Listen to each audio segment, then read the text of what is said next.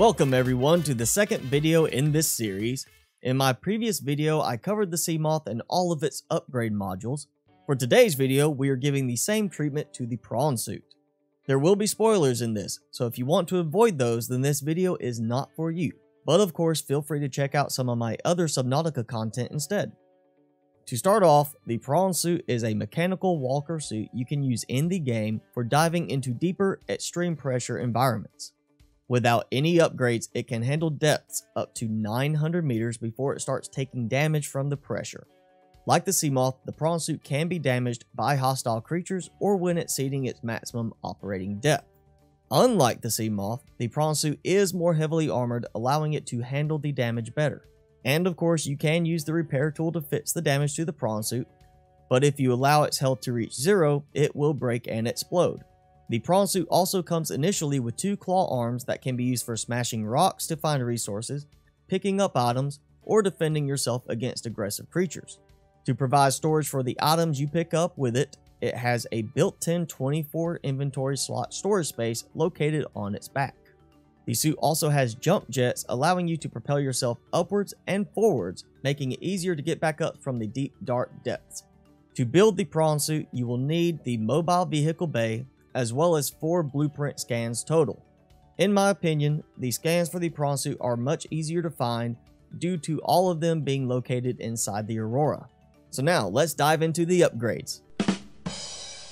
The prawn suit has 2 sets of upgrades, one set being for the suit itself and having a blue background, the other set being for the arms and having a purple background.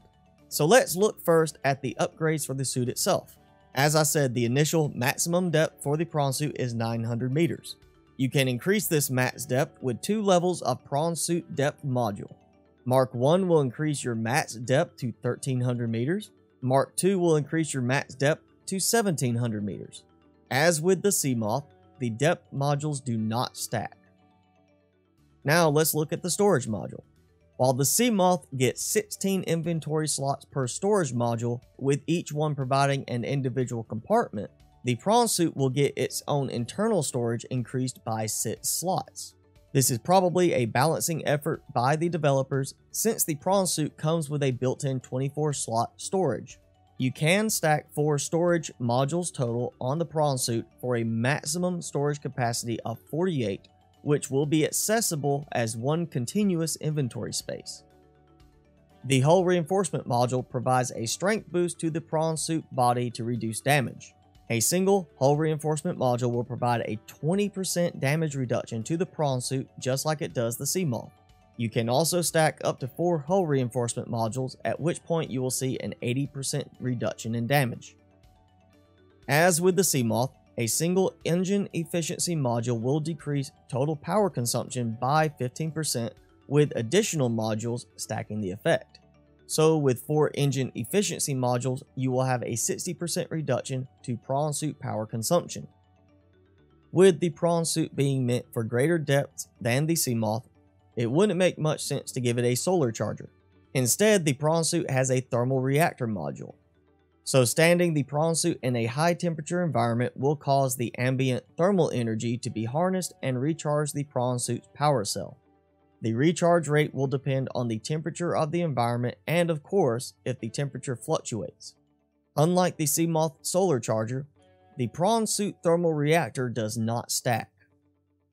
And last of the suit upgrades, we have the jump jet upgrade. The jump jets by default can provide a maximum vertical height of 56.8 meters. When you add in the jump jet upgrade module, that vertical height increases to 135.8 meters. The jump jet upgrades also provide faster acceleration, meaning a quicker escape from a dangerous situation. Now let's look at the prawn suit arm upgrades. The first and probably most used upgrade is the prawn suit drill arm. The drill arm allows you to drill the large resource deposits you find throughout the world and break them down into usable pieces. Resources dropped from these deposits will automatically be vacuumed up and added to the built-in storage space. You can also use the drill arm as a weapon against the larger creatures in the game, which is one of the subscriber questions that prompted making these videos. I tried testing to determine whether the punching arm or drill arm is stronger, but found it to be a bit difficult to get an accurate result due to factors such as the difference in how damage is applied and that creatures flee after being hit. Trying to use the stasis rifle to make this easier, I found a very buggy interaction between the stasis bubble and the prawn suit. In some cases, I would be able to move around the bubble without issue, and other times I would become completely frozen inside the bubble. There's actually a lot of discussion online about the drill arm actually having a higher DPS based on the game's code. But without seeing raw numbers from the code, the difference between a single hit from the punching arm or the number of seconds of damage from the drill arm makes for a difficult comparison. Since the Reaper Leviathan is fond of picking you up in your prawn suit and dragging you around, I thought maybe the Reaper Leviathan will let go of the prawn suit after receiving a certain amount of damage. So in order to compare results, I used the prawn suit's health as a measurement. Test after test, I found that the Reaper would deal between 20 to 30 points of damage to the prawn suit before letting go. This was the case regardless of whether I fought using 2 punching arms going as fast as I can, 2 drill arms constantly drilling into his face, or simply not fighting the Reaper at all. Testing against smaller fish, such as the rabbit ray, I found I was able to kill them in 1 or 2 hits from the punching arm, but spent far more time chasing after them when trying to use the drill arm. Because of that, it took only seconds to kill a rabbit ray with the punching arm and several times longer to achieve the same result with the drill arm. So ultimately my answer is this. The punching arm does more damage per hit and can clearly be demonstrated by taking down the smaller fish this way. The drill arm may actually have higher DPS, but has the flaw of needing continual contact with the target to deal that higher DPS. So against most creatures, I would say you stick with punching them, but as for Reaper Leviathans and such, I say the stasis rifle plus either knife or thermoblade will be your best friends. So moving on, our second upgrade to the prawn suit arms is the grappling arm. This upgrade lets you fire a magnetic grappling claw towards an object and pull the suit towards it.